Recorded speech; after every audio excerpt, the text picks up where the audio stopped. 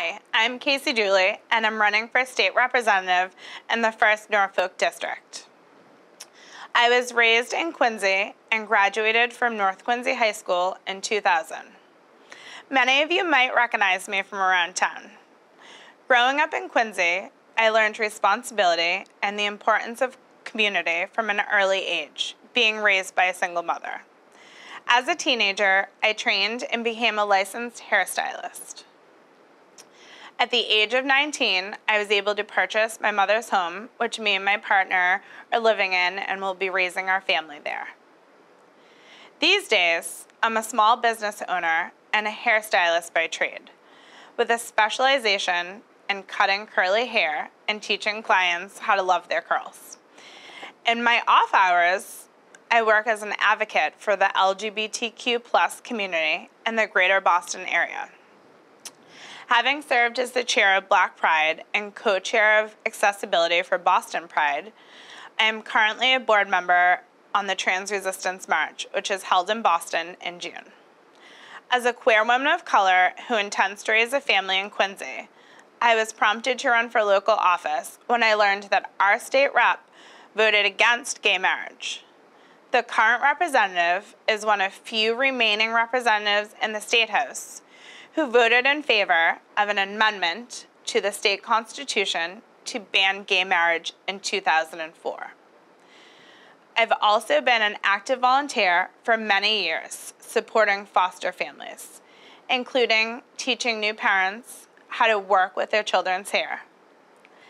Through this volunteer work, I've seen the many frustrations of the current foster system in the Commonwealth up close. I realized I can do more to improve the foster system from Beacon Hill than I could ever do as a volunteer. Like many of you, I'm tired of the status quo, major decisions made behind closed doors by political leadership, lifelong community members pushed out of Quincy because they can't afford to live here, and zero accountability for those in power. I believe that the district, the community, and the political participation should be for everyone, not just those with connections or who can afford it. Now, I want to talk to you about some of the issues that motivated me in this race. First, children and families. The Department of Family and Child Services has long time failed to truly serve the children of the Commonwealth. I am passionate about providing parents and caretakers with the additional specialized resources to ensure the safety and well-being of Massachusetts' most vulnerable children. Climate justice. As a lifelong resident of Quincy, I am deeply conscious of the threat faced by climate change and sea level rise.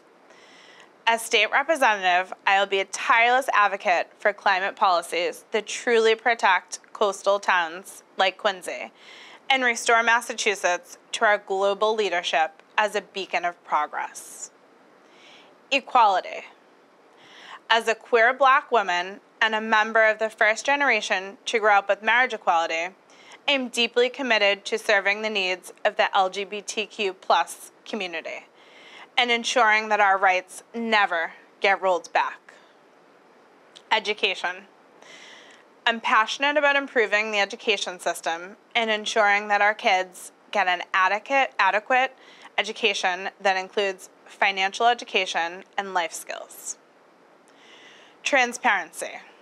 Quincy residents have suffered too long at the hands of government officials who make decisions behind closed doors without the input of the community. As state rep, I am committed to government transparency and initiating a process that fully engages all citizens in governance at the state and local level. This is a historic primary, the first challenge to this seat since 2004. For a historic candidacy, I am the first woman, the first person of color, and the first openly queer person to seek to represent Quincy and Randolph since the creation of this seat. I hope that you'll join me in my mission to bring new leadership and fresh ideas to the First Norfolk by supporting me in the primary election on September 6th.